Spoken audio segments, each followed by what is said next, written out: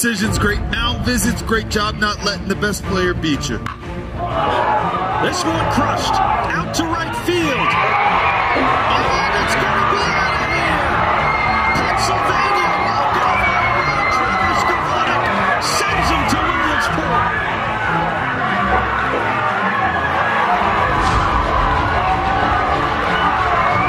With the 37th pick of the 2023 MLB Draft, the Detroit Tigers select Kevin McGonigal, a shortstop from Monsignor Bonner High School, Drexel Hill, Pennsylvania. 2 balls, 2 strikes to Bryce Harper. Suarez delivers. Swing and a drive. Left field. It's deep. It's going. Yes! And it is gone! Yes! It is bedlam at the bank as Bryce Harper has put the Phillies on top. Are you kidding me? Oh! His 10th career home run in the postseason. And he may never hit a bigger one. What is up, Delaware County, and welcome back for episode number 48 of Delco Baseball Now. My name is Brendan Ricciardi, joined as always by Ben Thorpe here at INR Studios in Garnet Valley, Pennsylvania.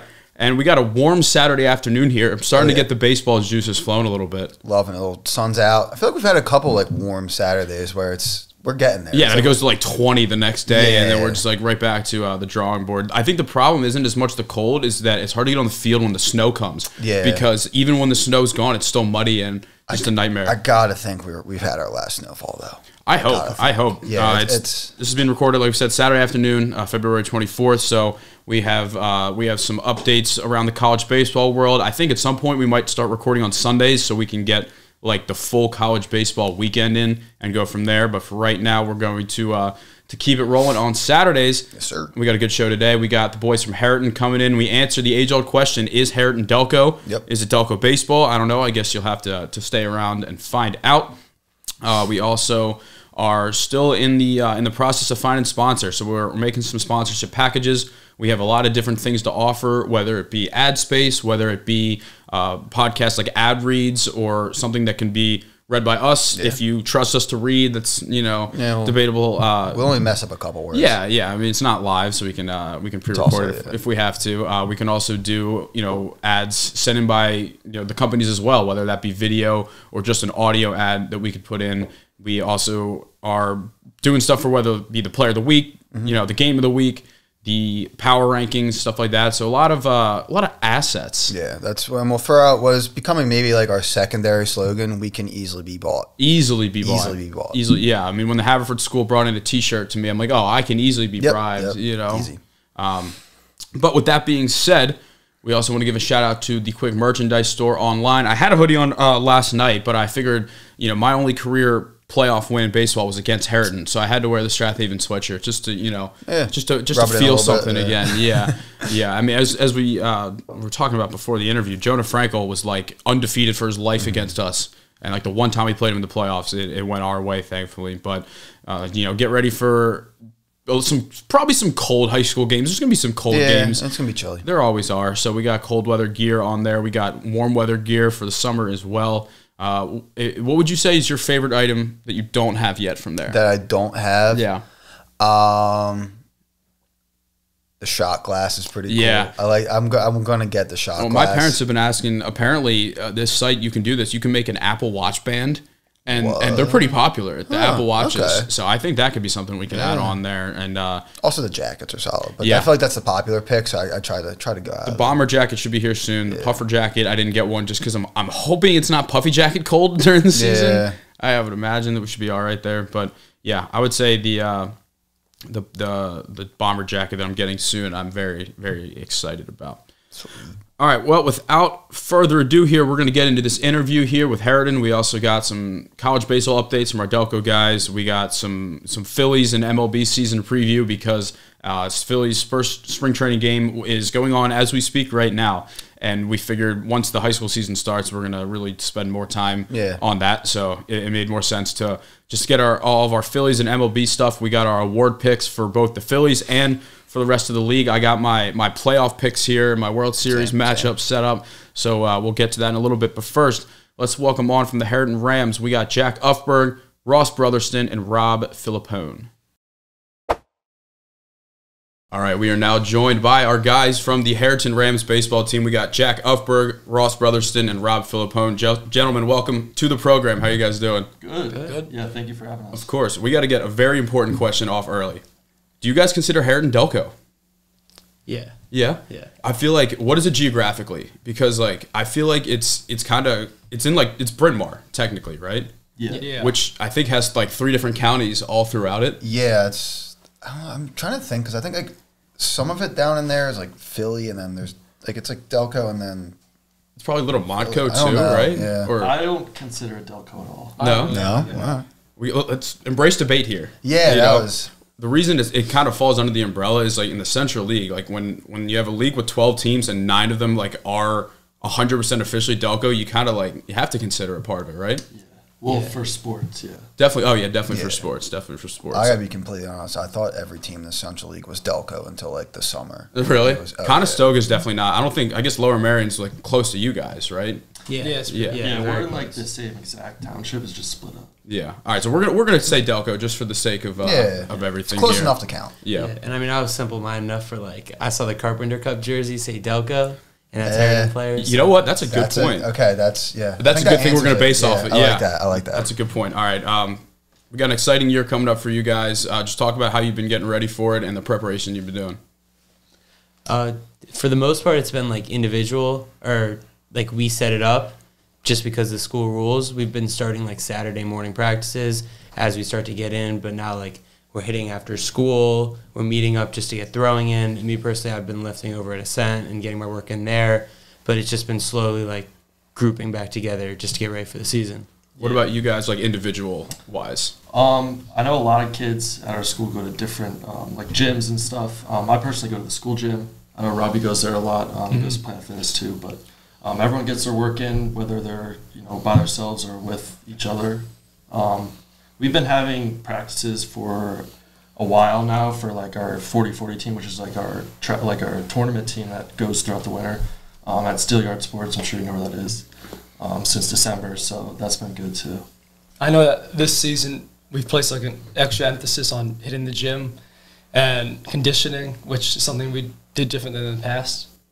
Yeah, that's awesome. All right, so we'll start off with last year. I was watching this game on Game Changer. I just couldn't get out there, but that playoff game against Phoenixville, was that not like the nuttiest game you've ever played in? That was nuts. Insane. I mean, we were watching. It was like you hit, wasn't like an inside the park grand slam at the top of the inning. Yeah, well, it was technically a trip. I call it a home run. Game Changer calls it a home run. Yeah, we'll go by Game Changer. But yeah, there was an error, but that was electric. That was the highest point of the game for us, for sure. And then they just responded with a grand slam right in the bottom of the inning. Yeah. That's crazy. So how do you think like kind of that playoff experience playing that game is going to help you guys out this year? Our like last moment that I really remember from the season is Finn Lamb saying that moment where Ross hit, we'll call it a grand slam. When Ross hit that grand slam, that was like one of the best moments of his baseball career. And just for us to chase that as we go into the next season, and the work that we put in should be to grab that feeling again. And so that's really like, that was a really cool feeling, and it lasted 2 innings, and then it sort of went down. So we want to be able to like maintain that and grab that and just keep going. For the seniors last year, that was their first playoff appearance ever. And it kind of showed, everyone was nervous. Finn Lamb was our, best pitcher throughout the whole year. He struggled for, the inning he pitched, and I feel like that experience for us we were juniors at the time, is really great for this season. So we're prepared. We already know how that feeling feels, and we're, like Jack said, we're chasing it again. I know that like that mentality in that game was like so electric. Like we were so excited, but at the same time so locked in. So if we can like bring that to this season, I think it's gonna be successful. Yeah, it's hard because you have all like that, anxiety built up, and it's about how you kind of channel it, because it is different. Like when you get there, like you can say everything you want, like it's just a game, but like you kind of feel it a little bit. But now you know what that feeling's like going into next year. Yeah, and I mean, I wouldn't say that was like our only experience. We rattled off 5 wins to get to that point. Also, and it feels That's like a playoff good games. point, yeah. Exactly. Yeah, so we knew like we had Marple in what was pretty much a playoff game for our last game of the year. So it was sort of like we got that comfort, and we were like, all right, these are our playoffs now. So by the time we got to that Phoenixville, it was just a different team that we hadn't played yet, but it was that same mentality of like, all right, we need to attack. That's a good point. All right, so outside of you guys, who are some guys on the Harriton team this year that the world needs to know about? I would say for sure Charlie Belli. He's a junior. He reclassed. This is his last year in public school for baseball due to like eligibility. So him, I would say Bryce Siegel. It was a big player last year. He had the walk-off home run. And I don't remember who we played. Walk-off grand slam. Was it a grand slam? Yeah, against Haverford. Yeah. First varsity hit, too. I didn't know that. I didn't know that. Second varsity AB, he had Cade, Jordan Pearl, who was at third for us, got hurt diving for what was still a ridiculous play that I don't know how he made.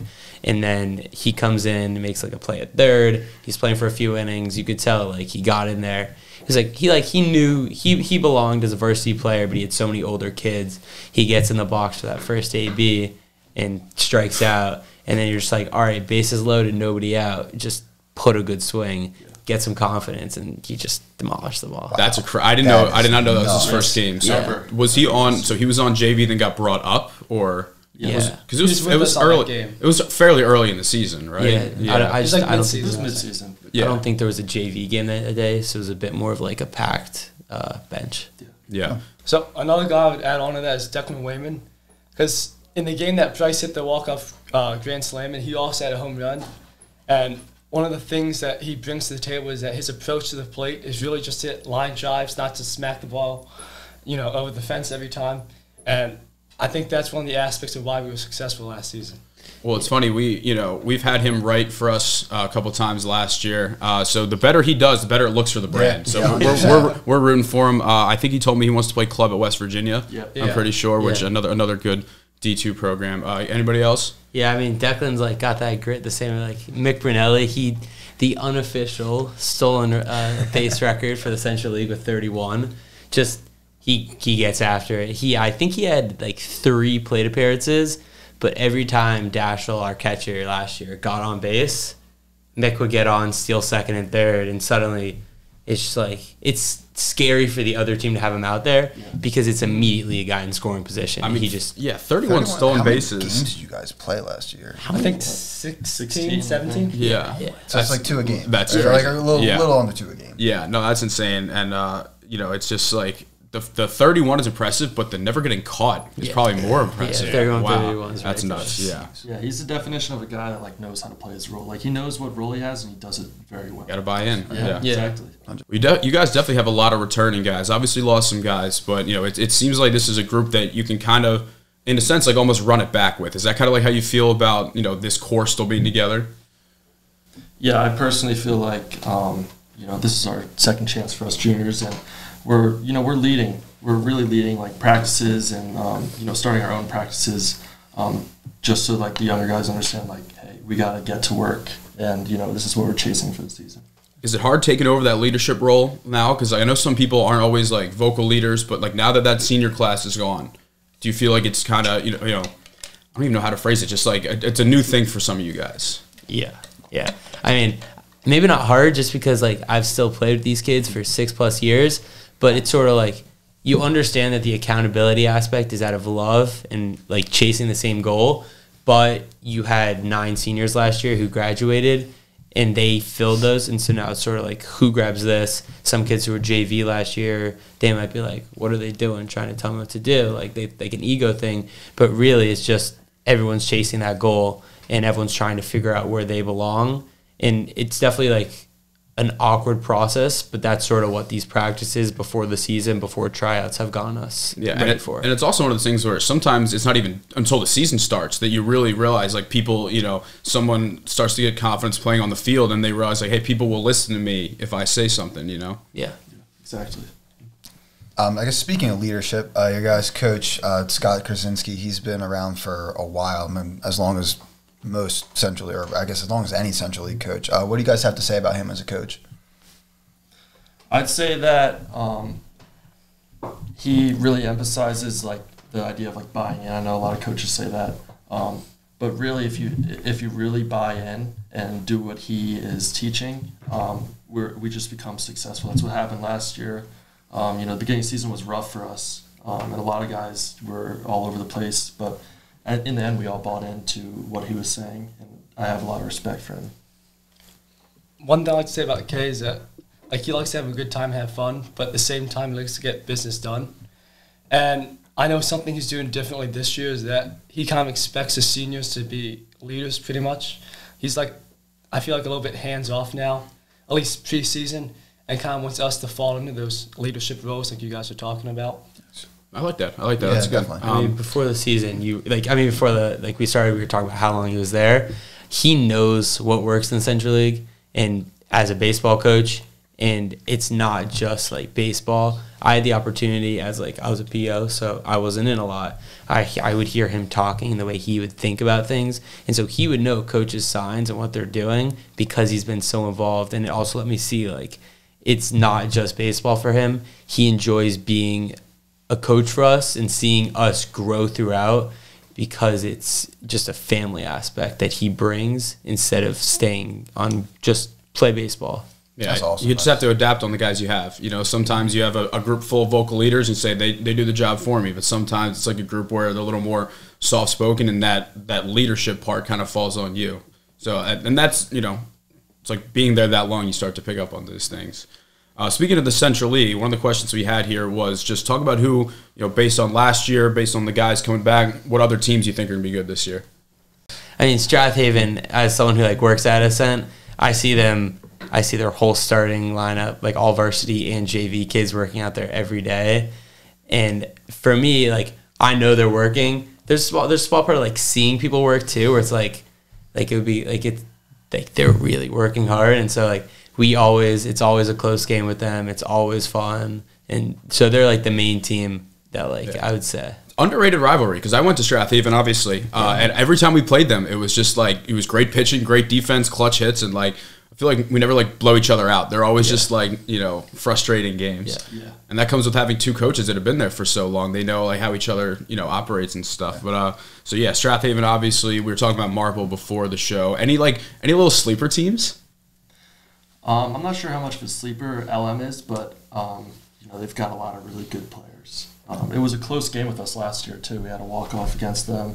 I think the last 2 seasons have been close wins for us. Yeah, both times. Would you consider that your top rival, even though you only play them one time? Absolutely. Yeah. I figured just due to the location. But when you play other teams twice, I wasn't sure if it changed, you know, like how you viewed that. No, just because like they're in like the same township as us, they've always been like our rival. I know they have Battle of Narberth. I know they have Radnor Colorado. too. Yeah. Like Radnor's their other rival, but for us, yeah, it's mainly LM. Yeah. No. So if you guys are in the same township, did you like grow up playing like Little League and stuff with like all Lower the time. Marion kids? Yeah. What was your Little League? Lower Marion Little League. Yeah. Oh wow. So I did not know it was called that. No. So you guys like split up and so you run like same Little League and split up. Yeah. Yeah, like Oh, wow. I had Okay. I was actually talking to a buddy who like doesn't play sports now, but like he was like, yeah, that was like my prime like sports, and he was like listing off kids, and it was just sort of like you would list. Yeah, it was like me, Van, Mackay was on the team. Oh wow. Yeah, it was like just totally like split. And so sort of, Yeah, that's like, funny because it's kind of the opposite of Marple, where the Marple guys said that they all played in Little League against each other. Like Newtown, Edgemont, Marple, South Marple, whatever. So they all grew up playing against each other, hating each other. And now you guys are kind of the opposite of that. I think it's the opposite of like most school districts. Like they have a bunch, and now it's like this one's like I think a kind of a unique rivalry. Oh, it is. Very Yeah. unique. I played travel ball with a lot of LM guys, and I actually live like 3 blocks from actually like LM school, so I'm like really close to like the. Are you location. closer to there than Harriton? Oh, way closer. How'd you end up there? Well, it's weird because you can choose to go to Harriton.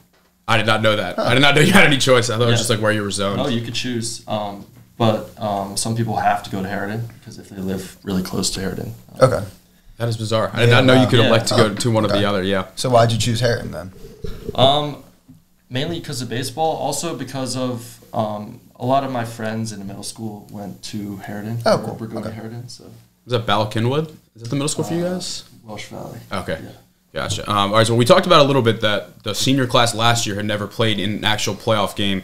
The last Harriton playoff win was 2019. They took down Pencrest. I guess you guys would be in middle school at that point, Yeah. right? What would it mean to be able to snap that streak and add a playoff win to the resume? everything. I mean, one win wouldn't be enough for us, obviously. Good answer. Good I answer. like that. Last year, we beat LM, and we'd sort of already had that feeling after my sophomore year. So we were sort of like, okay, great, we beat LM in our career, but that's not really like it's not a successful season if you win one game all year and it's LM. So one playoff game would be cool, but we've already been to a playoff game. In our mind, we've won them as we led up to that. So it would be the whole run. It wouldn't just be one game. Yeah, that's the end goal too. I mean, last year the whole big goal, at the end of the season was just to make it, and we won 4 out of the last 5 games to do that. We really wanted to win, but in the end we were happy with what we did. And this year we're trying to come back and do more. So, and I feel like especially with the ability to go pretty deep in the playoffs, it's like we should be content just getting into the playoffs and maybe winning just one game. When in reality we can win so many games. Yeah, no, that's a good point because there are years where it's okay to just say making the playoffs is a success, but it's about how you respond the next year, because if you keep that same standard, then the bar's never going to raise, right? Yeah. We're trying to keep building. Yeah. All right, so let's talk a little bit about college baseball here. So Jack, you were committed to Ufberg. You're going to be a Centennial Conference guy. Just talk about the recruiting process, how you ended up there, what you liked about it, and all that. Yeah, I mean, I got a lot of help from travel ball, with Coach Miller and playing for that team. I sort of had a weird aspect just as a sidearm guy. Some schools were sort of they needed a guy throwing 88. So the one school I'd say is St. Peter's. Just there's a reason that they're bad is because they're all right, we need guys throwing 88 or above when they're not good. And so for me, I'm throwing 82 as a sidearm, and I can tell you that most pitchers on that roster are so they just chase variables and numbers. They chase numbers that aren't there, and so you have to actually go out and see it. And so I was lucky enough. I talked to a lot of coaches throughout the process. I found a spot that was I would say perfect for me. I actually reached out first and said hey, I'll be pitching here. We sent over some information, some TrackMan data. They said we'd love to see you. They came to 1 or 2, and it was perfect. But yeah, it was definitely I was definitely blessed with a lot of schools reaching out. But if they weren't the right fit, it just didn't really feel right to even consider them, Absolutely. I owe you an apology because I forgot to make a graphic for you. I saw there was one time you liked a tweet, and I saw it popped up, and I saw Ufberg commit, and I completely missed when you committed. I think I got one for you. Yeah. I'm pretty sure, yeah. So I need to apologize on air to all the great people of Delaware County about that one. I hope this makes up for it. It does. Ross, you're heading to Case Western Reserve. That's in Ohio, right? Yep. Is it near a big city? Or? It's in Cleveland. Okay. Yeah. Okay. So you'll be close to a town or a city. Yeah. Well, it's kind of the outskirts, which I like. I don't want to be directly in the city, but if you want to go in, you can. Yeah, of course. So my process really started with going to this showcase called Head First Honor Roll. It's on Long Island. Probably the best showcase. If I could tell someone to go to, I would say go to that one for sure. You talk to all the coaches there. They really get into who you are as a person at the showcase. So that's where I met the coach, and I did really good at the showcase, and visited twice, and I was yeah, this is the place for me. That's a showcase where it's all very high academic schools, right? I remember it's somewhere the Ivy Leagues will be there. Neither of us were. What's up? Neither of us were. No, I was head probably third, I would say. Yeah. All right, so Robbie, I'll be honest. I don't know where you're going to school. Have you committed anywhere yet? Are you planning on playing in college? What's going on? I'm probably not going to play baseball in college. I might do club. I don't know yet. I would recommend it, yeah. I'm not going to probably go for school baseball. Yeah, no, that's good. You can find a school where, especially if you end up not wanting to play club, you'll still be happy. Yeah. It's my scheduled reminder. I played club for Penn State, so I'm always trying to recruit. So if you want to play club, I would definitely consider it. But have you looked at any schools specifically?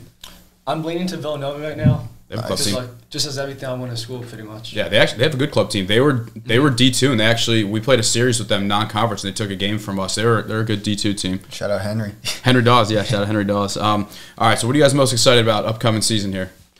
Just baseball, man. You go through the whole winter. It's cold. Obviously, you're working out, but it's towards a goal. And finally, you got to be back on the field with your guys. That's all you can ask for. Yeah. Me personally, I remember when I was a freshman, and the seniors at that time were yeah, it goes by quick. It really does, though. I'm just excited to cherish every moment. It's the last season, high school ball. Florida, too, will be fun, with the boys. But, yeah, I'm just excited to get out there senior season. You guys will probably disagree with me on this, but probably the 7 a.m. practices, because that's the only time I'm actually excited to wake up at 6 o'clock. It's gritty. I like that. That's a good take on that. One of the Marple guys said something where he's like, I'm not even as excited about the baseball as I am about like just like going out to eat and like going to hang out with like the team like after wins and you know the stuff like that you know you can play like adult summer league and stuff and you don't really have that like type of connection. Are you guys all gonna try and play like Delco League this summer or play any summer league around here? I mean, yeah. The Narberth team could use some talent. I was thinking about contacting them. Yeah, because like I respect trying to go from Edco to Delco League, but it's a huge jump. And I think Van threw a couple games from last year. Maybe now that he's committed, he would play more for them. They definitely care though, so I definitely recommend it. I know there's a good chunk of like Harriton, Lower Merion area guys that play for them as well, and it seems like they really enjoy like the whole like one of their jerseys says the borough, doesn't it? Yeah, they got kind of like real nice. Yeah, stuff. Oh they do. Yeah, so I respect it. All right, well, gentlemen, thank you for taking the time to come in today. Is there anything else you want to get off your chest while you're here? Any last remarks? No. Yeah. Oh, good. All right. Well, best of luck this season. We'll be making it out to games for sure. We'll see you there. Thank you, boys. All right, thank you to the boys from Harriton for joining the program today. It's a program I've always had a lot of respect for, a lot of close games throughout the years. Sure. Two great coaches, two teams that I almost feel in a sense are always built similarly, always good pitching, always quick. Maybe not for me personally, but usually very good on the base pass, very defensively sound. Might not always have the offensive fireworks that some of the other teams in the Central League have, but I feel like the games are they're always chess matches. 100%. Yeah. I feel like even playing them when I was there, like same type of thing, just like a chess match type thing. They just always have good pitchers. Yeah. Jack Kahanowitz got drafted straight out of Harriton. At least when I was there, Jonah Frankel was a stud. Don DiLoretto pitched against us a lot really well. Obviously, Charlie Belli right now and Jack. And, it's just like it's a lot of bet the unders on Harriton teams this year. They're solid. Well, speaking of Narberth area, guys, we're gonna transfer into college baseball right here and start talking a little bit about what we've seen so far. So as we mentioned earlier in the show, this is being recorded Saturday afternoon, which for the sake of college baseball isn't really ideal because most teams will play throughout the whole weekend or definitely Saturday. Usually Saturdays and Sundays, Friday, Saturday, Sunday as well for D1. I know usually D2, D3, it's more doubleheaders.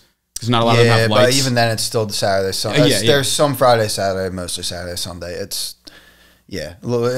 doing it when we do it. It's a little bit tough because we only really get like the midweeks and Friday nights, but it is what it is. We'll make it work. Yeah. We'll have conversations about if we want to record Sunday night. I personally feel like the ideal time for the show to come out would be Sunday night, so that might not be the most ideal. Maybe we could, do Monday nights, but either way, regardless, right now we'll do what we got here. So Jack Stead is a Narberth guy. I believe he went to Malvern Prep, and he had a game-winning hit for NJIT as a freshman in their win on Friday night. So that's how you get people on your good side. Oh yeah, 100%. That's as a freshman, even like getting put in that situation is really awesome. So that was good on him, man. I need to look up who they played because I'm completely blanking on that. I know we got a couple guys there. Dylan Can from Marple is there. I know that. Was it Elon? No, so Elon was who they. No, yes, it was Elon. Yeah, it was Elon. We got some other guys from the area on Elon. A lot of Delco matchups there. Yeah, Trey Tiffin from Malvern Prep's on Elon. Connor Offshack still there. Tristan Corcoran, who I know 100% is Delco. I'm not sure about Trey and Connor. I don't really know them very well.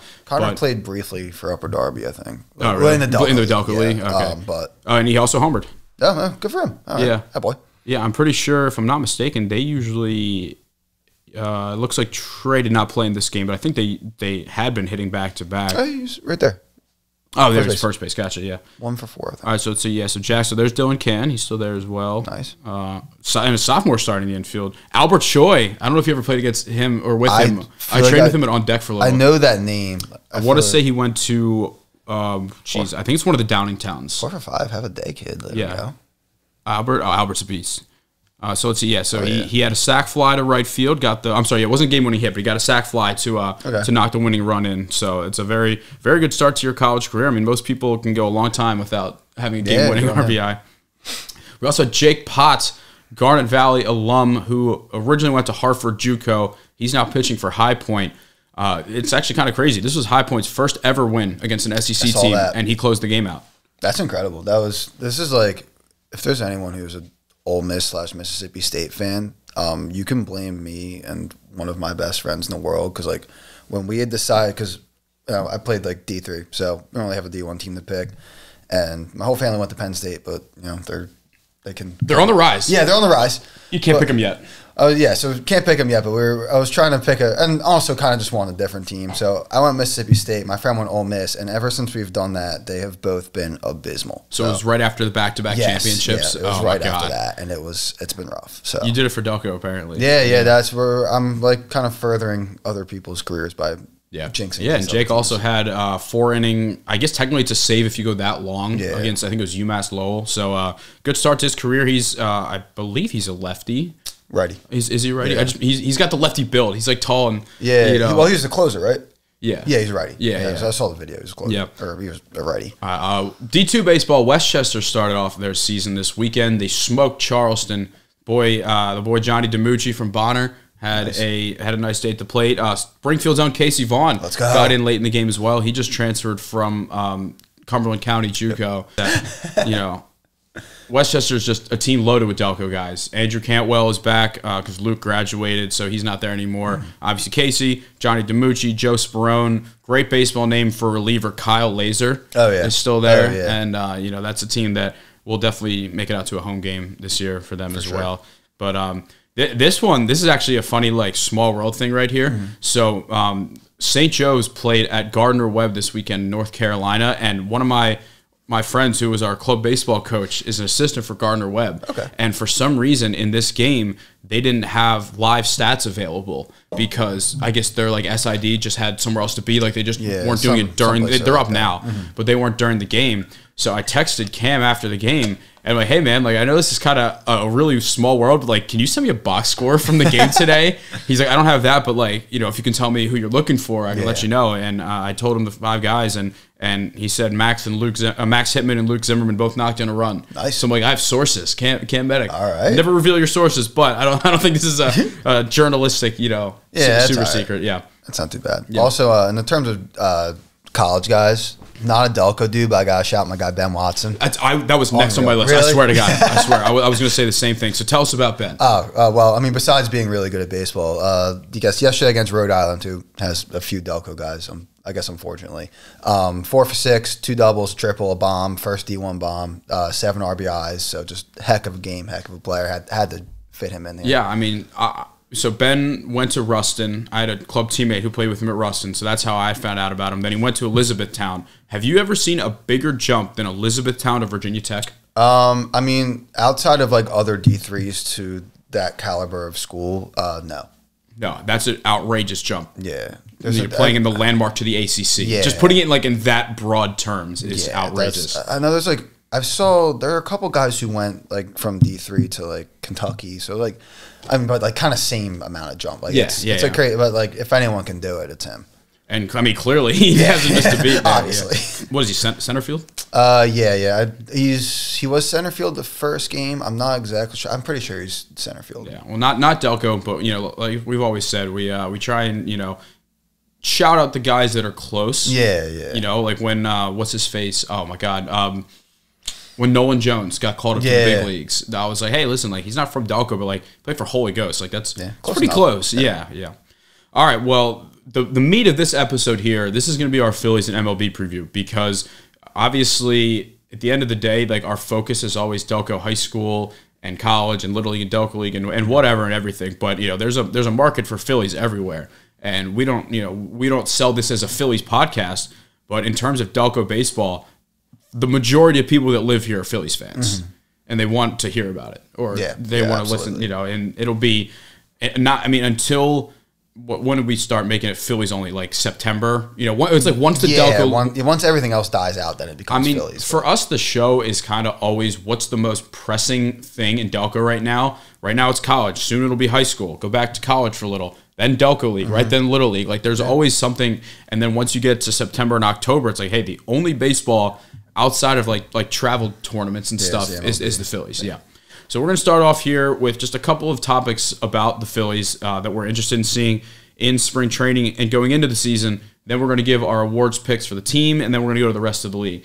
So I want to start off here. I have these questions out of order. I'm going to start with this last one here. So last year, the Phillies, obviously, as we know, made it to the NLCS, lost in Game 7 to the Diamondbacks. And my first question is, are they able to just mentally put that collapse behind them? Because you see, like, sometimes when you fail to bring home the title and you could have, like the Eagles this year, sometimes that can weigh on you a little bit. Yeah. I don't know how to say, like, they're not the Eagles in a way. Like, just like I think personality-wise, like, they just seem like if anyone's going to be able to wash something like that, it's them. A little looser. Yeah, I feel like the Eagles it's a little I mean, I feel like the Eagles have some more intense. Yeah, and I mean that's come from like the top down too. Like you go like Rob Thompson versus Sirianni. Like Rob Thompson's an adult. Yeah, Sirianni's a college kid that somehow ended up getting his daddy's company. Like that's just what he feels like. Yeah.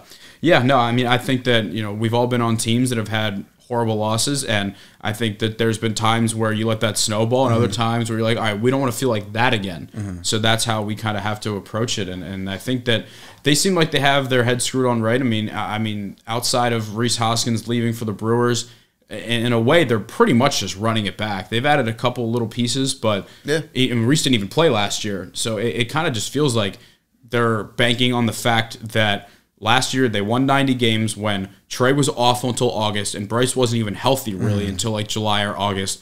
And I can't blame them. Yeah, that was, again, claiming running it back never works. So not going to claim it, but yeah, this was a team that was really good and just didn't make it. Like, not everyone's going to be able to win the World Series as much as we want to expect them to do it every year. So I think, you can, and they're good enough where you can bank on, the talent there, and hopefully you get a couple bounces go your way. You maybe face a slightly worse pitching staff. You're able to adjust better. Like, there's a lot of things that you can do with this team already that, like, just the talent level itself allows. And it's funny, I have no beef whatsoever with the Diamondbacks. I had a lot of respect for them. They just beat us. They just beat us. I had, like, there were plenty of times where the Phillies lose a series, and I despise the team we lose to. Astros, were one of them. Yeah. But this team just adjusted. They realized if we don't throw them strikes, they're going to chase. They started to steal more. They beat us with small ball, and they kind of just like erased like the new word taking over the sports world, the aura of Citizens Bank Park, and just went in there and gave it to us. So I have no problem with them at all. Good on them. Wouldn't be surprised if we see them again. We'll talk a little bit later about our picks, but I'm very interested to see how this Phillies bullpen rounds together, because Craig Kimbrell, we know that he had his October meltdowns last year, but he gave them all-star caliber, closing abilities until he burnt out. Yeah. Do you think Alvarado's the closer now? I want him to be. I don't know what they're gonna do, but I think he's in terms. You look at like stuff, and just, you can go like extrapolate to like the league. Like, there's no one with like what Alvarado has. I think it's a question of like, if he's given that role, can he like take that and hold on to it? I think he's fully capable of it. I think he should be the closer. What they're actually going to do, I really don't know, because there are a lot of options now. Do you think there's a chance that they continue just to do we're going to put Alvarado in the three most important outs? Like, say they're facing teams 3, 4, 5 in the 8th inning. That's when they want to put him in? I hope they don't, because my thing on that is like, I mean, like, every out's important. So, and you're not going to be able to have like, I don't know. I think to say like, to look at a game and pick out the 3 most important outs, I don't think that's possible. I think you need to like have a plan and kind of go on like, these guys are going to do this, you're going to do this, you're going to do this, and everything's important. I think one guy that I would be very interested to see in the closer role would be Jeff Hoffman, because outside of the one pitch that, first off, again, when Austin Riley hit that homer in Game 2 of that series, that wasn't even a bad pitch. He was even out in front. He was just strong enough that it didn't matter. But he was somebody that didn't seem to be phased by being in high pressure spots, and I mean his splitter is just nasty. So I think that he could potentially be someone that would get that opportunity as well. But I don't know. I think that this bullpen gets drastically underrated because of Kimbrell's meltdowns in the playoffs. If Kimbrell just didn't blow, one of those 2 games, like if they advanced to the World Series, even if they lost to Texas, like, are they a top 5 bullpen? No. Are they top 10? Maybe. But like, I still believe in them. They're a good bull. You look at like what they're going to run out there. So Alvarado, obviously nasty. Jeff Hoffman had a great year. He's really good. Ryan Kerkering is going to be, I think, I would like to see him in like start in slightly lower leverage stuff just to get his feet a little bit more wet. Sir Anthony had a down year last year, but I think he started to figure out at the end. They bought in like David Buchanan. Apparently, he looks sick now. Like 2015 again. Yeah, like Strom was solid. Like they have a lot of guys who were good, and I think you can piece something together with that. I don't know that you need to go out and get a big name. Yeah. Well, the thing is, bullpen pitchers are so fleeting. Like we didn't know who Jeff Hoffman was at this time last year. I would love to see a resurgence of even one of these two guys. Connor Brogdon or Andrew Bellotti. During that 22 year, Bellotti was a star. Like he was probably our most consistent bullpen arm with his slider, and I think that it just as quickly as it goes away, it can come back. Right? Yeah, absolutely. I think that's like either of those two guys. They go down and regroup, and we have another really good bullpen arm.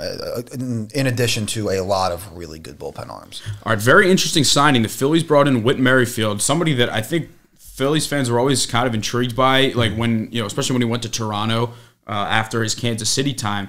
So he is someone that seems like he's okay with being in that you're going to play 2 or 4 days a week kind of role. You're going to move around the diamond a lot and play a bunch of different positions. We're going to find ways to get you in, especially against lefties. Maybe give Brandon Marsh or Bryson Stott some days off. And I think if he's bought into that role, which it seems like he is, it might keep him more fresh throughout the year because he kind of dipped off at the end of last year. Yeah, I think so too. And that's he's a good guy for them to get just because he can fit any kind of hole, I guess. Because this is a team where if you're moving guys around defensively, there were some issues last year. And I do think he solves that. I don't know exactly his stats on there, but I think he's been a good defender. He's got speed, contact. He's going to just do a lot of things to be solid for them.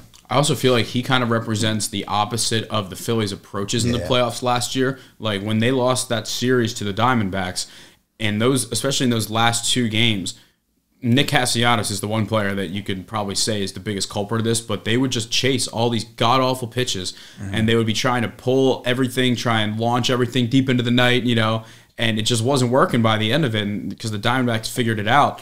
And Witt seems like a guy who, especially if he's a pinch hitter too, he's going to come in there and he's trying to rope a liner in the gap. He's not trying to pull 450 and take his eye off the ball, and because that's just not a sustainable way to go through a whole playoff run. So I'm excited to have him here. Maybe what he's doing will rub off on some other people, and they can start to put some more quality at bats together. But very excited to have him here. I feel like the bench could use someone like him. And that kind of transitions into the center field dilemma because as of right now, it seems like they're fully committed to Rojas, and it's not necessarily that's a bad thing. But I'm glad that Merrifield is there in case he struggles like he did at the end of last year. Yeah, I don't mind fully committing to Rojas at all. I think his upside makes it justifies why you would commit to him. Despite, he struggled a lot in the playoffs. He's a really good defender, and literally if his hitting comes along at all, which who knows? He was up in the majors for 2 months. He's probably one of the best center fielders in the league. Yeah, I wouldn't say I'm necessarily worried about him long term. I'm more just if we're in a win now mode and he's not, he went 4 for 40 something in the playoffs. That's just not okay, no matter how well you're playing in the field. And I wonder what, because as of right now, in the bench, Edmundo Sosa's back, Garrett Stubbs is back.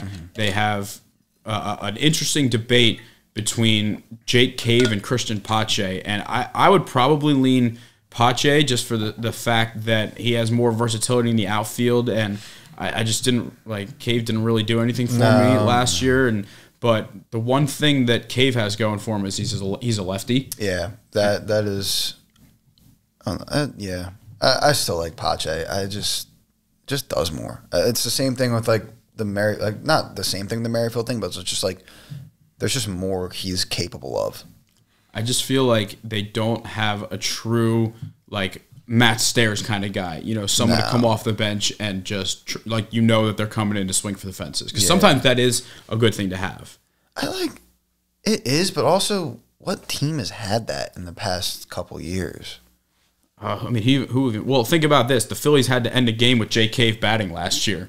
Yeah. And that's not, not an Who's he hitting for? Was he hitting for probably Rojas? I would imagine it's probably for Rojas. Well, and that's also kind of part of it where I don't know, still have assets and money that they could spend. And if you just use that at the deadline, then, you get a left-handed bat.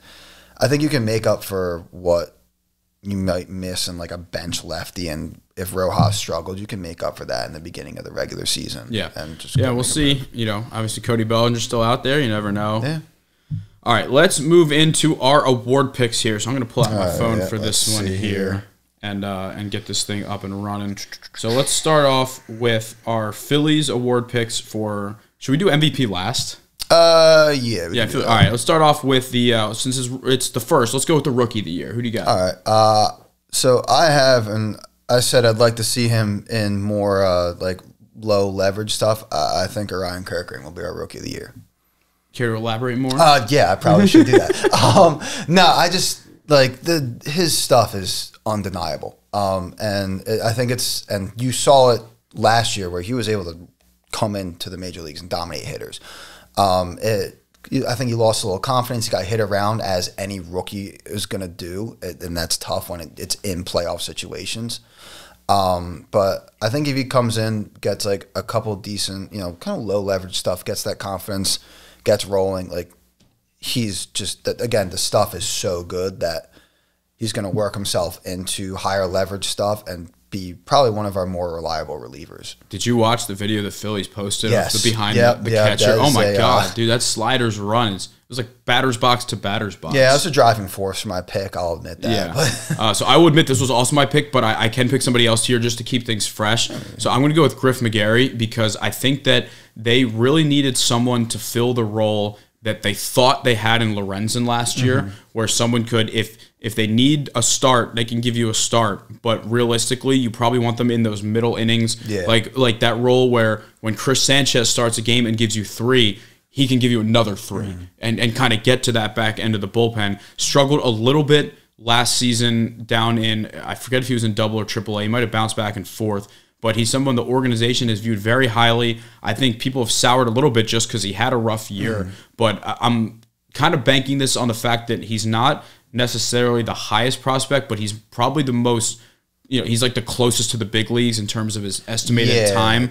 Like there's obviously more talented guys. I don't think Mick Abel will play this year. So I'm not really. Like McGarry seems like a guy that they're not afraid to have fail. No, so that'll be my pick here. Let's go into the comeback player of the year. So my comeback player of the year, pretty obvious. It's going to be Aaron Nola. I don't know. He's better than what last year was. That's basically my argument. And I think I'm a big believer, a math major, a big believer in the law of averages.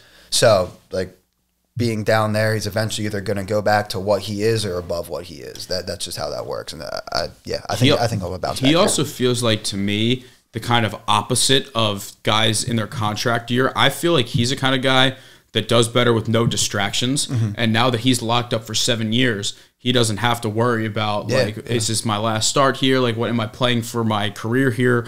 And, I feel like some people are the opposite, where they kind of get content when they get that deal. Like they worked their ass off, and last year they got paid. Now they kind of Anthony Rendon it, and just do the motions. But I feel like Nola's the kind of guy where now that he has no distractions, we got him for 7 years, and he can kind of just take a deep breath and get back into his, mid to high 3 ERA and something like that, 200 plus innings. All right, so I'm gonna go bold here. I'm gonna go Scott Kingery. Dude, I think I would love that. If we talked, I was trying to keep my poker face when you showed me the video before the show, and this Scott Kingery home run on Saturday was like right before we started recording, and I just feel like what a story it would be. They gave him, what was it, like 6 years before he even played a big league game. And he's been in the minors for most of the last couple of years.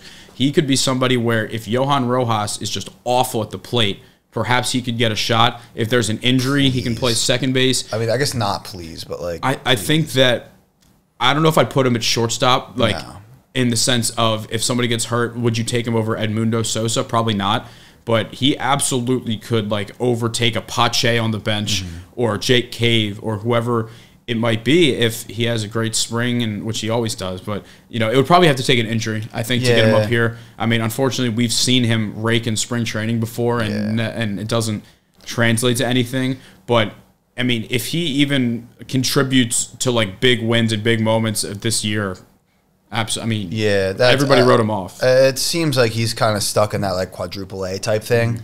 But I don't know. Just as a guy who's, I guess, kind of like a process feel like I would love to see him come back up and play. I don't know if he's going to, but like even if he's not here next year, just kind of complete the circle. You know? All right, Cy Young as the pitcher of the podcast. What do you got? We're going a little bullpen heavy on my awards. We're going Jose Alvarado. Okay.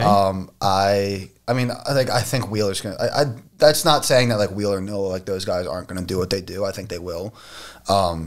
I think he really I think he has the potential to. I'm again kind of going off of pure stuff. He has the potential to just like be that dude, be the lockdown closer, and I think that's something that we haven't really had that much of. So yeah, that's my guy. All right, I'll be boring here. I'll take Wheeler, and especially because I think almost in a sense like the opposite of what we were talking about with Nola, where Wheeler seems like somebody that no grudge against the Phillies, but like a contract year would fuel him, to get paid and get that long-term deal, especially if he feels like the Phillies are kind of lowballing him a little bit, which I hope isn't the case. Obviously, we're not in the negotiating room. We have no idea. People might be worried that he's like 34 now, I think.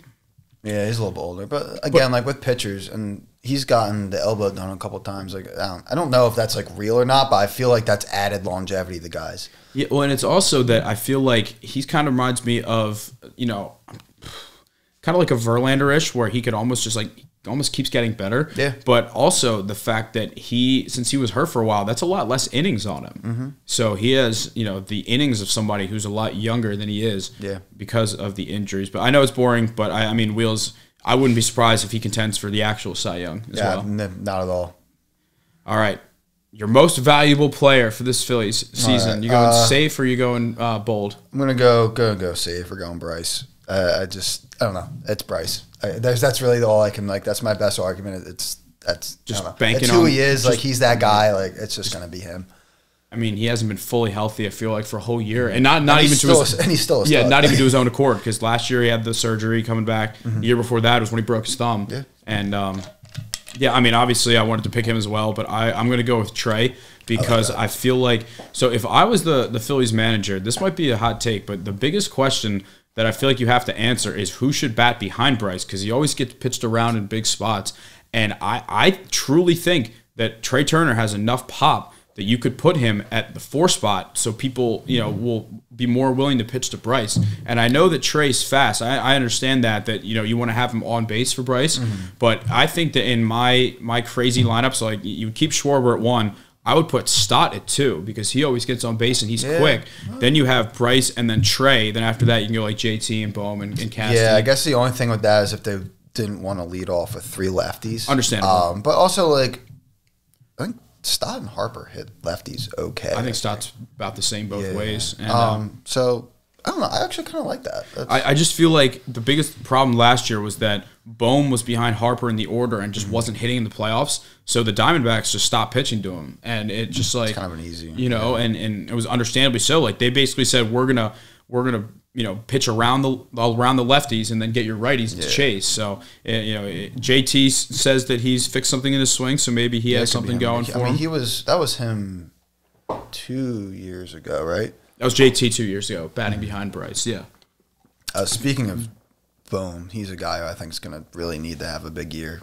I feel like every year this is like this is the Alec Bohm breakout year coming, and it's just at that point now where he's age-wise going into his prime. And, like, I like him, but I just think that some Phillies fans are too attached to him at third. Yeah. When you think about, like, some of the other guys that are out there or could have been out there, like Alex Bregman's a free agent after this year, and if, Houston doesn't want him back, like, I think Bohm is not locked into him long term yet. He's not irreplaceable. No, I think. No. He's a good player. I still think he's a very good third baseman. And I never thought he would get to the point defensively where he is now. He's at the very least average, serviceable. All right, well, we're going to get into the MLB like playoff picture here and talk about everything. So let's start now that we were on the Phillies. Let's start with the National League. and go from there. So are we going? Let's go division by division. Who's winning the NL East? Braves. Yeah, I have the Braves as well. And as we know, it doesn't necessarily matter in terms of the playoffs and the long-term outlook, but I think that's pretty easy. We don't really have to elaborate on that. If they get a healthy Chris Sale this year too, they're going to be tough. Very good rotation. So we don't have to go too much into that. But the NL Central is interesting because the Brewers lost Brandon Woodruff to injury and Corbin Burns to trade. They did add Reese, but I'm not picking them. What do you got? I actually did pick them. Yeah. I think I don't know. They have they brought a decent amount of the lineup back. Jackson Churio, if he makes a team. They just gave him a huge contract. He's one of the top prospects in baseball. Could be a stud for them, just kind of game changer type thing. The pitching will be somewhat of a question, but they still have guys there, like Freddie Peralta. They still have guys, Devin Williams on the back end. They still have guys that are pretty good. They're probably a little bit pissed off because Craig Counsell left. I like the manager they brought in. I think it's Pat Murphy. And just that entire division, it's just all meh. They do always just find a way. Yeah. Don't they? I'm going with the Cubs for Craig Counsell being a big reason for that, heading over there. I feel like they have a very good core. I would like them to have Cody Bellinger back if I want to feel really good about this pick. But overall, I think they have a solid rotation. Justin Steele had a phenomenal year last year. They got Dansby back as well. I think that the division winner might be around 500, to be completely honest. It'll probably be like an 88 and 162. Yeah, they got Hector Neris, which will help their bullpen out. He had a great year last year and has been good. Really, since he left the Phillies, has been great. Won a World Series against us, obviously. Like I said, I don't feel great about this pick, but that's who I'm going with. Okay. Yeah, I don't think there's anyone you'd feel good about in the NL Central. All right, NL West. Dodgers. Yeah, Dodgers are fairly easy pick. I will say, though, that since Shohei can't pitch this year, their rotation is not incredible. It's good, but it's not like they have some holes. So it's Yamamoto. So is Walker Buehler back? Yes, Walker Buehler is back. So that was a big thing from it. So Buehler's back. He's going to be good. Yamamoto. Kershaw will be out for a little bit. Bobby Miller has the potential. Oh, and Glasnow. I'm a pretty big Glasnow hater. But in the regular season, he's going to be solid. Oh, I'm just talking about the fact that he just always gets hurt. Yeah. No, I mean, this is a good rotation. I don't know if I'd call it. It's definitely top 10. I think that's a very good rotation. It does have question marks though, because Yamamoto's never pitched in the majors. Glasnow barely pitches over 50 innings. Kershaw's old. Buehler's coming off Tommy John. I'll say it has the potential to be top 3, top 5. Yeah, I like that. That definitely has good potential. Obviously I'm picking the Dodgers as well, but I don't think that they're going to be some super team juggernaut. At least not until Shohei can pitch as well. I think that their lineup. I don't even think then that I think they're going to be pretty close to what they have been just now. Lineup: Freddie Freeman back, Mookie Betts back. It's kind of hard to pick against that a lineup with that core, and now you have Shohei just thrown in the middle of that order. The question with them, it's not the regular season's not a question with them. It's always the playoffs. Dave Roberts is their worst asset that they have. He really is. All right, so we'll head to the American League now. American League East. Are we doing the wild cards, or are we going to? Yeah, actually, no, you're right. Let's do the wild cards here. So first, actually, just give me your 3 teams. You don't have to do an order. All right. So 3. I put them in order. So if it's okay if I do them in order. So 1 Phils, 2 D-backs, 3. So this was also we have sleeper teams coming up later. This is really my main sleeper in the NL, the St. Louis Cardinals. I have the same exact 3. No way. Yeah, I have the same exact 3. Hell yeah. The Cardinals and Phils and D-backs I think are self-explanatory. That'll be a fun wild card series. Oh man, especially if it's here again. The Cardinals last year just seemed fluky. Yeah, I think it was their first year without Yachty. They had some tough injuries and some tough pitching, and I think that now they went out. They got Sonny Gray, they got Lance Lynn, they got the best inning eater of all time, Kyle Gibson. Give you 6 innings, 3 runs every single outing. I think that they still have Goldschmidt and Arenado. They got the GOAT Lars Nootbaar out there in center field. Jordan Walker. Yeah, no, I don't think they're going to be elite. Maybe 85 wins, enough to make the wild card, but they'll get in and be able to. They'll get in and have a chance to pull like St. Louis Cardinals BS again in the playoffs. All right, American League, AL East. Yankees. Yankees. Juan Soto moving the needle for you? Yeah, Juan Soto, and also it seems like Blake Snell's going to go there. Is that the rumor? I don't know. It's got leaked that they offered him a contract, and no one else. It hasn't really been said that anyone else did. It just seems like they're gonna pay what they have to get him. Okay, I'm going with the Orioles. I think that this is a team that won 100 games last year. They will potentially have Jackson Holliday joining the mix. They'll have Corbin Burns as their ace of the staff now.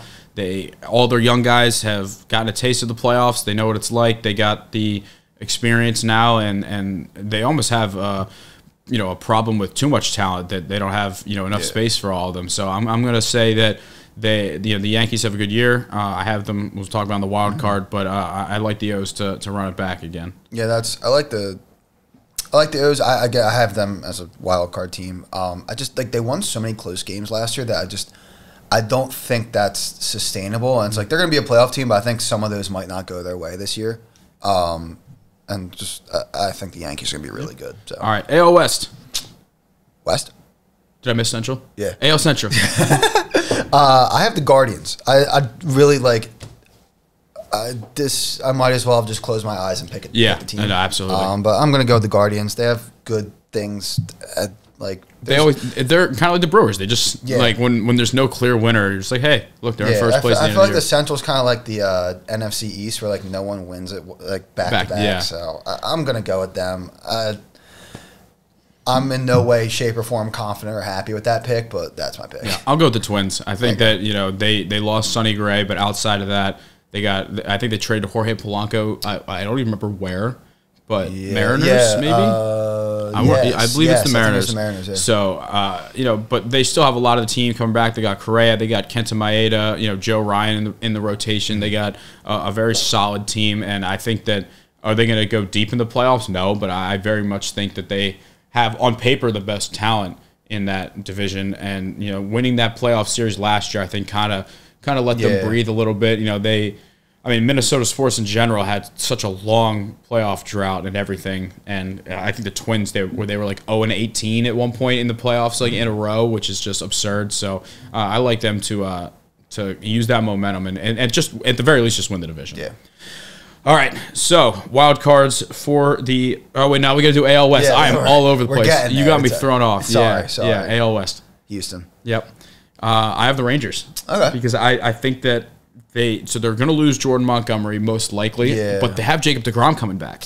So the thing with Jacob deGrom's kind of like same thing. Like how long is he going to be healthy? I'm just banking. This is in the pick here. I'm just banking on him staying. Right. That's right. I'm banking on him being healthy for the right parts of the year. Yeah, I guess is a good way to put it. And I don't know. I think lineup wise, Semion's back, Seager's back, Adolis is back, Evan Carter is a rookie this year. Already has a ring, and he's technically a rookie this year. But I don't want to spoil anything else, so let's just go with the wild cards here. All right. So I got wild card 1 O's, 2 Blue Jays, 3 Rangers. Okay. I thought you were about to leave the Rangers out. I'm like, the reigning champs. I think So you're high on the Blue Jays. High enough. Yeah. I think they're better than the other. I think the Rangers will probably go pretty far. I forget what I have them doing. They're a good team. I think losing Montgomery, you're kind of relying on some guys who are injury prone at this point. They're gonna make it in. They're good. Their talent's good enough to make it in. But I think it's gonna be as a 3. I think the Blue Jays will it's gonna be a typical AL East year where 3 teams get in. I have the Rays as my last team in, just because the Blue Jays, man. I feel like you ever see those memes on Twitter where it's Justin Herbert in hypothetical scenarios and it's Superman. Them. I just feel like it's everybody every year is oh man, look at the Blue Jays, Vladdy and Biggio and all this, and then every year they just disappoint. So I don't think they're bad.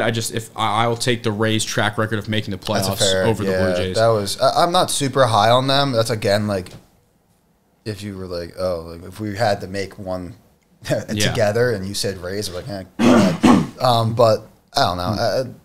I think they'll make it. Yeah. All right. So I think the way we should do this is I'm going to rip through my National League as a whole. Then you do that. Yeah. Then we go. That works. So I have the Phillies taking down the D-backs. I think revenge. It would be good. I think the Phillies will come out pissed off. Mm-hmm. Obviously, as we saw with Game 6 and 7 last year, it doesn't necessarily matter that it's home, but I'd still rather have it home than on the road. I like Wheeler, Nola, and Suarez over. I guess Gallen, Kelly. they weren't the ones that shut us down last year. It was their bullpen that got to us. Merrill Kelly threw a gem in game 6. In the second one, he was good. Zach Gallen sucked. I want to put that out there. Yeah, so he was talking shit. I'll take Wheeler over Gallen, and then I think their 3 might be Eduardo Rodriguez now, not Brandon Pfaadt. I don't know. Like Brandon Pfaadt might pitch his way into that. We'll see. Either way, I like that matchup. It's funny. So I'm picking the Cubs to win the division, but I'll take the Cardinals in the series because my poker face is so bad. I did the same thing. Yeah, because the Cardinals. Well, you had the Cardinals winning. No, you didn't have. You had them over the Brewers. We had them the same thing. Yeah, but I had them beating the Brewers. Okay, so Cardinals. It's just like it's the mystic of the Cardinals. It's the aura. I mean, I also like I like Sonny Gray in a rotation. I think that they. Miles Michaelis is good against people not named Bryce Harper, but I don't know. I just think that they, as an organization, like when you think of what the Cardinals are and what the Cubs are, it's just like you take the Cardinals, right? Yeah. And then after that, I have, in this scenario, so I'm going to have the way that it finished. I'm going to say the Dodgers finished with the best regular season record. I'm with you on that. So the Phillies play the Dodgers. And I have the Dodgers taking them down because I feel like what has been happening is the Phillies. Oh, I messed this up then. What? So the 3 and 6, the winner of that plays the 1. I thought does it matter? No, wait. No, is it the lowest team remaining? Yeah, wait, 4 and 5. It's the lowest seed. It's the lowest seed remaining because when we beat the. I thought the Braves had more wins than the Dodgers last year. They did, but we were still a higher seed. No, we were a higher seed than. The Diamondbacks beat the Brewers. The Diamondbacks were the 6th seed, and then they played the Dodgers. Who were the? So it might have been a bracket then. Who were the 2, right? Oh, I think either way I'm wrong. Oh, no. I think I'm right. I think the thing that we need to figure out now is who was the 1 seed in the playoffs last year. The 1 seed in the NL, I think, was the Braves. It was, yeah. Okay, so it is a bracket then. Because the 6 Diamondbacks played the 2 Dodgers. Okay. Yeah, okay, so it's a bracket. So my thing was right then. Yeah. Okay. So I had the Dodgers as the 1 seed.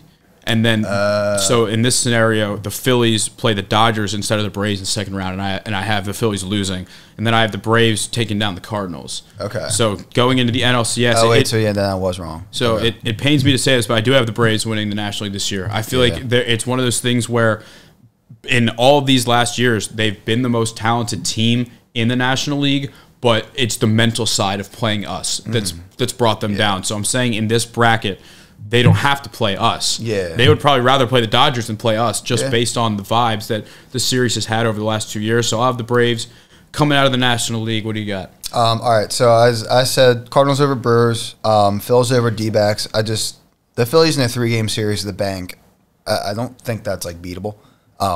That could come back to bite me. I do think it's beatable, but I don't think they will this time. Yeah, okay, that's fair. It's going to be tough in the win. So I have, so you know what? I'm just for the sake of what I have, I guess I'll say the Braves the 1 seed. So the Phillies play the Braves. I have the Braves beating them. I think like they're a good team. We're a good team. We're going to meet in the playoffs a bunch. At some point, they're going to win. We can't win every year. Yeah, you're not. We can't win every year. Almost more of like for insurance. I'm saying this year's that year. And then I have the Cardinals and the Aura over the Dodgers in the first round. I really hate the Dodgers, so like I'm just kind of. So Braves, Cardinals, NLCS. Yeah, and I have the Braves over the Cardinals in that. Both have the Braves coming out of the side. Yeah. That's probably good because we're usually wrong a lot. So we're good. Yeah. All right, American League. So I have in the first round, I have the Rays taking over the Twins. The Twins will be the 3 seed. I think that it could also be one of those scenarios where even as the 6th seed, the Rays might have more wins than them to begin with. So I will have the Rays winning that matchup. A very, very, it's funny that it's a wild card matchup. Yankees-Astros as that 4-5 matchup. I have the Astros winning that series. Okay. Another thing where it's like a mental thing. The Astros just own the Yankees in the playoffs, and they have in this whole era, era. And they, especially if it's in Houston too, where that like Aroldis Chapman walk-off happened, and you go into a series with Justin Verlander and Fromber, and now they have Josh Hader in that bullpen as well. I will take the Astros in that series. So I will say that the Orioles will advance to the ALCS. They got swept by the Rangers last year. I'll say they take down the Astros this year to get there. I really like what they've done in terms of their rotation. I think now that they have a true ace that they trust, they can really match up early in that series and not get, because like last year, the Rangers had to win to get to them. The Rangers are, throwing out like a guy in the middle of the rotation, and the Orioles are supposed to have their ace, and Kyle Bradish gets rocked, right? Like, it's just not sustainable. Just like last year, I'll have the Rangers taking on the Rays. And for the final Infinity Stone Gauntlet, I do have the Orioles getting a revenge tour over the Rangers. All right. The Orioles coming out of the AL. I think it's, it's crazy that it almost feels like a bold prediction because in terms of the World Series odds, I think they're like 5th or 6th. Yeah. So I'm just banking on the fact that they carry over what they built last year. They come back, and this is the year where it kind of reminds me like they were the 07 Phillies. Mm-hmm. Now they're the 08, right? In terms of just like they got in all bright-eyed, they got humbled. Not necessarily humbled. They just learned like, we got to be better than we were last year. So I'll take the Orioles. So I have the Rangers beating Cleveland. I think that's kind of self-explanatory. They're just better. Yeah. And then I have the O's over the Blue Jays. Again, I think the Orioles are better. So then I'm going to say Houston's the 1 seed. I think they beat Baltimore. I think I like the comparison there. I also don't think they're quite there yet. I think there might be things they still need to add, maybe a little bit better pitching, who knows. It's actually lost Felix Bautista for the year too. Yeah. So there's still like the Orioles are going to be good. There's still some question marks on there, and I think when you run into a team like Houston where they're just so like experienced and like the combination of experience and talent, there's a reason they make it as far as they do every year.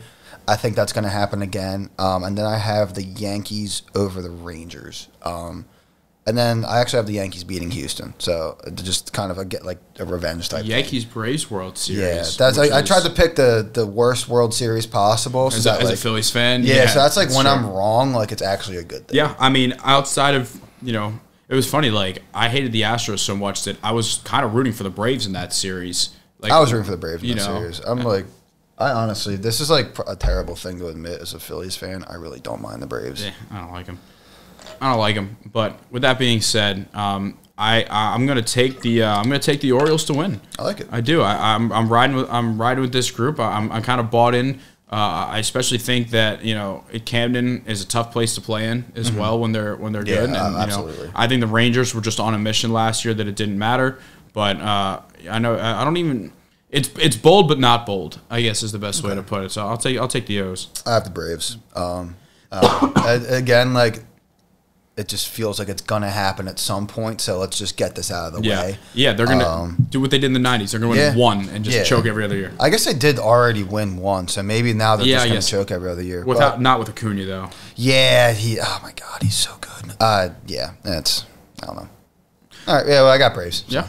All right, well, let's rip off a couple of award picks for the whole league before we wrap up the show here. We can do this one a little quick. We'll end with MVP like we did last time, so let's pull up the order. Do you want to do like sleeper teams first, and then? Do we just go in reverse order here? Yeah, we can go. Yeah, we can go reverse. All right, let's start sleeper teams here for the National League. I'm going to go with the Reds. I don't know if that's still a huge sleeper. Obviously, I didn't pick them in the playoffs. Very, very young team. They have a lot of very young talent. Ellie De La Cruz started hot, kind of cooled off towards the middle and end of the year.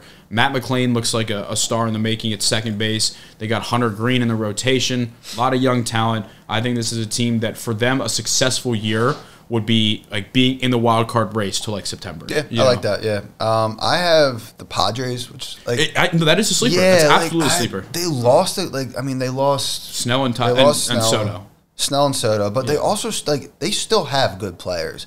I don't know if they're going to put it together, but like if you look at looking at the NL, I was like, who out of the teams I didn't think make the playoffs had the best shot at making a run? I think it's them. That's absolutely a sleeper. Yeah. And from the American League, I'm going to go with the Royals. I think the Royals are a team that, if anything, they're showing that they're trying. They went out and they signed a bunch of very solid players. Nothing flashy, but enough guys that will help Bobby Witt have a little more of a supporting cast and a little more security in the lineup is what I meant to say.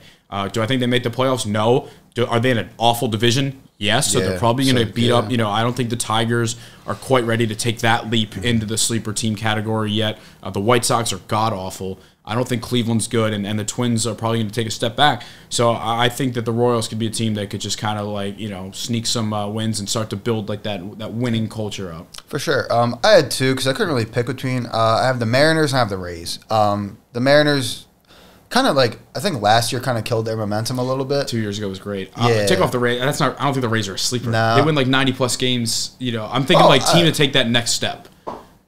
Yeah. Yeah. I mean, like, they've won 90-plus games, subtracted players pretty much consistently, and haven't made it out of the wild card round. Like, I feel like they could probably do it. I'm thinking like non-playoff teams, so like the Mariners, a team that wasn't in the playoffs in the year before. Yeah. I mean, I'm going to keep them on there. For me. I think they're like, in terms of this year, like, kind of. They're not in the conversation. They're not in the conversation. They're out of the conversation. Yeah. All right, let's go. Comeback player of the year. So we're going to start off in the American League. I'm going with Carlos Rodon because I think that he was a huge signing for the Yankees. He was awesome in 22 and 21 with the White Sox. Showed up to New York, was hurt to start the year, came back, pitched terrible, was hurt again. They gave him too much money. They kind of, for them to make the World Series, they need him to be elite to go along with Garrett Cole, Marcus Stroman, maybe Blake Snell as well, Nestor. Like, I think Carlos Rodon, at the very least, all he really has to do is be like a number 2 or number 3, right? Yeah. Like, I know they paid him, almost like ace money, but they just need him to be a lot better than last year and healthy. Yeah, I agree.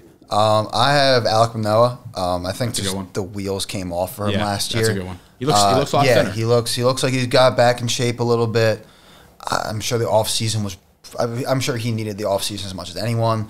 Like, honestly, like, it can't get any worse. So I guess it could, but I don't know. I do think, is that a challenge? Yeah. He pitched well. I think if he can get back to that, which he very well can, he's going to bounce back. He fell as far as anybody in terms of he's getting lit up in like single A. It's crazy.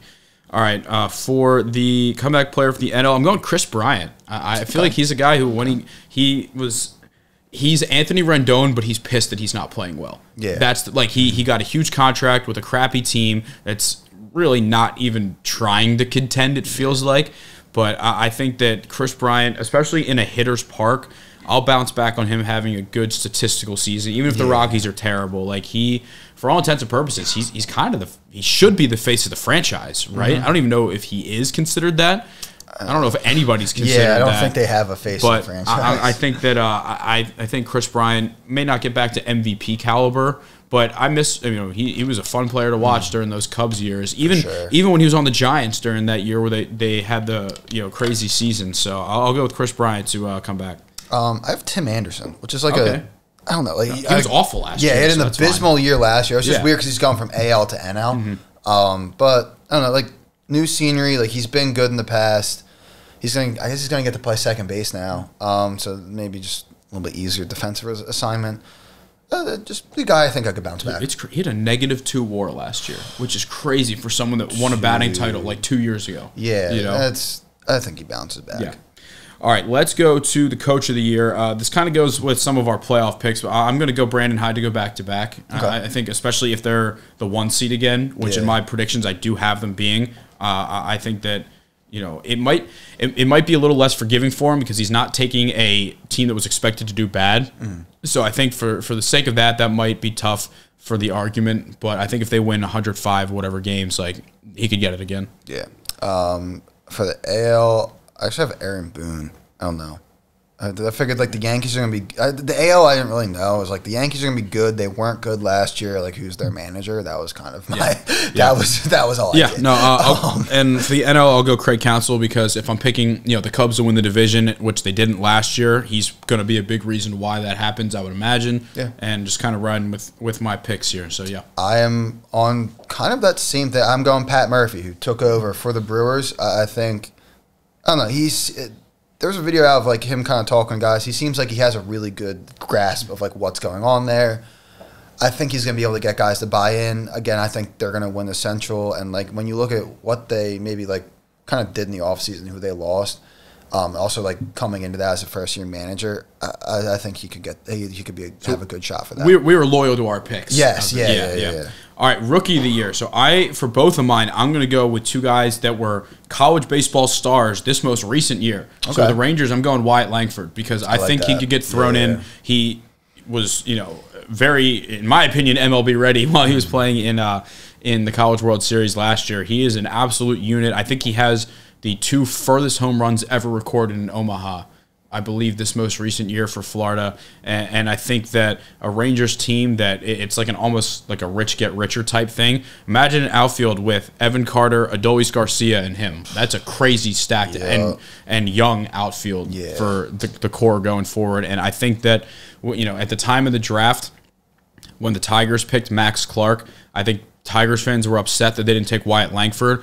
But for the Tigers' timeline, it made sense to wait for that. So I'm going to go with Wyatt Langford to do what he did at Florida, pretty much. I like that. I think that's very possible. I just like that quick jump. I don't want to underestimate it, and very well, I could be in the wrong for doing that.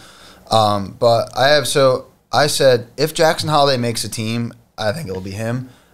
If he doesn't and he kind of comes in mid-year, because we don't really know yet what he's going to do, I have Evan Carter. So another Rangers outfielder. Yeah. No, I mean, I felt Holliday was like the safe option, which is kind of funny and how young he is, with just how, I don't remember as hyped of a prospect. I'm going to be honest, probably since maybe not Harper, but he's got to be close in terms of hype of a prospect. Yeah, like Strasburg, maybe? Harper's hype, the two of them. Harper was different. Do you remember, those two guys coming in was the entire world?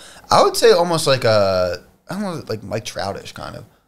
Because he came in and he was he's that dude, MLB ready, that. Yeah. Kind of went up through the minors. I guess it's different because Holliday's dad, was in the majors. Yeah.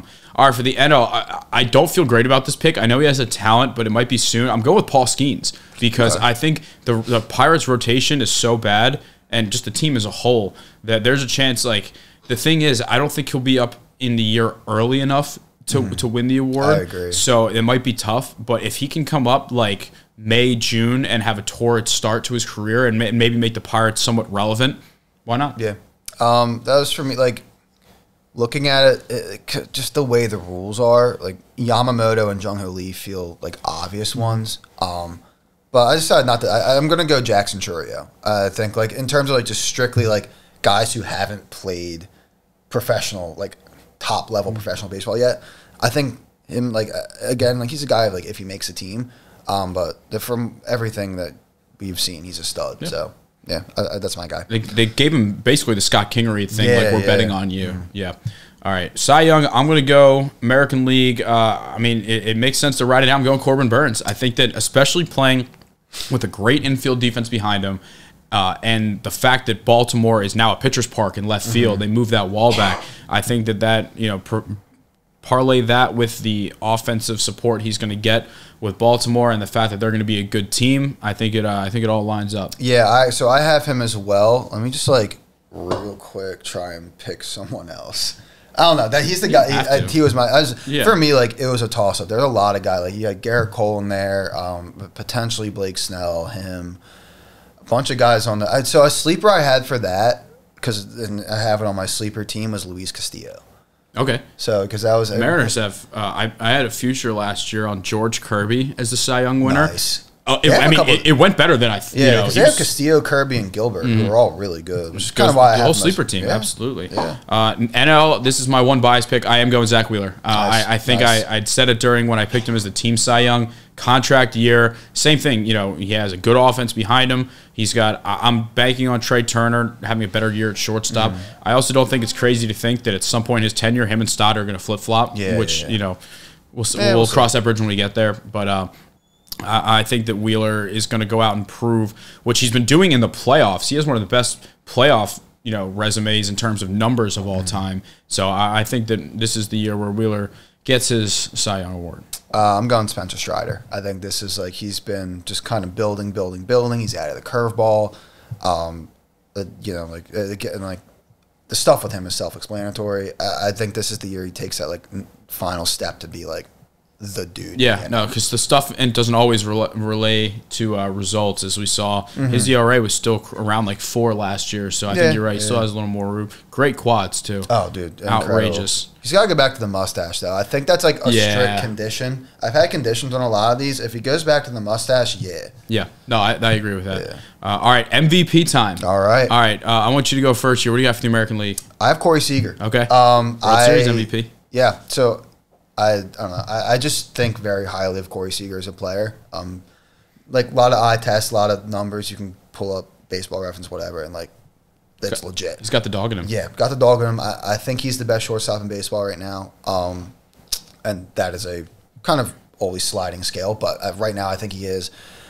He's got a couple rings. He's got the contract. Just everything's in his favor to go out and do this year. I like that pick. I do, especially if the Rangers, don't have that World Series hangover. They don't have to. I believe it's all picked before the playoffs anyway. Yeah, but as long as they make it, he should be in the running. I'm going with Yordan Alvarez. I like that because I feel like he's someone who, again, eye test. Every time you see him, he hits a ball 900 feet. He is a monster. So last year, I have the numbers here. He hit 31 homers, but he missed 50 games. So, doing that in like 100, 110 games is nuts. Jesus Christ. And I'm banking on the health. His OPS is always high 9s to low 10s. I think that he's someone who, especially, the Astros are going to be competitive. One note that I had that I think will help a lot is, so the 2 betting favorites right now are Aaron Judge and Juan Soto. I think it could be something where, like the old days with Jeter and A-Rod, if the Yankees are the best team, they steal votes from each other. And I think that's something that you have to consider, that if them, if, for example, them and the Astros are the 1s and the 2 seeds, Alvarez, it could potentially get a lot of votes. And I think he's only like 27. He came on really to the scene pretty early. So I'm kind of banking on the health here from Alvarez, but I like my pick there. Yeah, I like it too. My only thing with, I'm always hesitant to go like a DH as a... Because I guess he plays a little bit of left, but I'm always hesitant to go DH. Yeah, I'm always hesitant to go a DH as an MVP, and that is like unless their numbers are so far ahead of everyone else. But Yordan Alvarez has more than enough potential to do that. Yeah. All right. NL. I have Mookie Betts. Okay. Reasoning. So kind of the same. Like I don't know. I just kind of think he's a stud. All the eyes are gonna be on the Dodgers. And I kind of under the same reasoning with Shohei, like he's going to be a DH this year. I don't think he's going to be able to outpace Mookie enough to get the MVP. And just with like everything Mookie does, they might 5-tool. Yeah, moving around. They might even like be playing him at second base a little bit this year. Weren't they like trying to get him out? Like, oh, definitely. Yeah, I think this is another year where he's just going to do his thing. I did have a sleeper on this one that I want to put. Corbin Carroll. If he just like. I don't know. I really liked what he did last year. If he just turns up to another notch, which he might, he could be in that conversation as well. All right, I'm going with Acuna back to back. I feel like obviously it's a very obvious answer, but if he keeps stealing as many bases as he does, like he's setting records. Like it was the first 40-70 season ever. Dude, he's ridiculous. If he continues to steal bases at that pace, for top of the division or top of the league team with the power, the defense, it's crazy that, for probably like 29 teams, he's their center fielder, but for the Braves, he doesn't have to be. But yeah, I feel like we covered most of what we got to do with the MLB. I think so. I feel like most shows, it'll probably start heating up once the high school season's over around like Memorial Day and like June and stuff when we do more. Honestly, once like stuff with the MLB actually heats up. Yeah, I mean, I always say, like, you don't even have to check the standings until the start of June. Yeah. Like, nothing, like the Pirates were like 20-8 last year. And they make you think. But, all right, well, that wraps up another installment of Delco Baseball Now, episode number 48. We're getting close to that big 5-0. I hope it's not the episode we already recorded. I'll try. I think might be. I think I can spread it out a little bit, so it doesn't have to be. But, we'll be all right. Yeah. We'll see. But as always, shout out producer Rob here, INR Studios, for hooking us up. It's where we'll be throughout the rest of this season, and hopefully keep it rolling here. Interviews keep going. Yes, sir. We'll be trying to get as many teams in as possible. Toss us some follows on social media. We got the link tree in all of our bios. You can find everything there. Subscribe on YouTube. Thank you for listening, and we will see you next time.